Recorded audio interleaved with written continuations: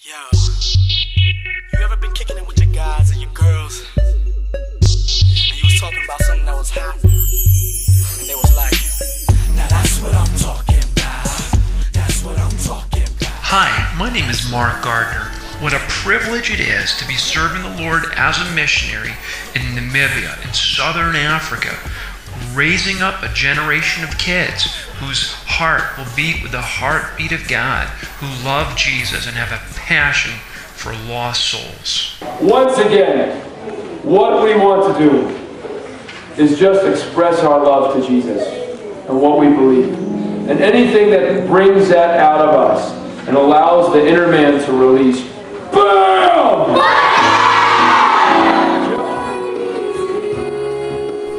We're believing for God's promise to pour out His Spirit on Namibia.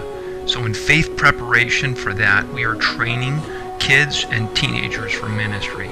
First, to minister to the Lord. We're discipling them in praise and prayer and a lifestyle of worship. And then we're training them to minister to others. Whether it's creative worship expression, puppets, drama, gospel hip-hop, or anything else, the only way to be truly effective is to be Holy Spirit empowered. These kids are reaching out to their own peers, and then they're going to bring the light to other places of Africa of great darkness and unreached people. Listen to this. While I was busy singing here, Holy Spirit just told me that there are a lot of people out there that still need to know God. So I can start from while I'm small to preach the gospel, but when I become older, I can start traveling around the world just to tell the good news.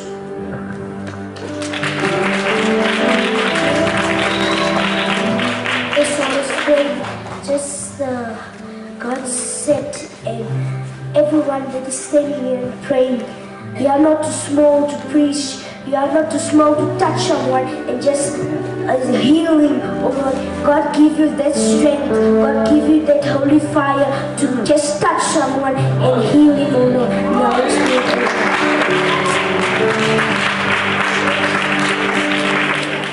Last night when I was praying, when I just got to my room, there was a feeling that I had, a feeling that I cannot explain.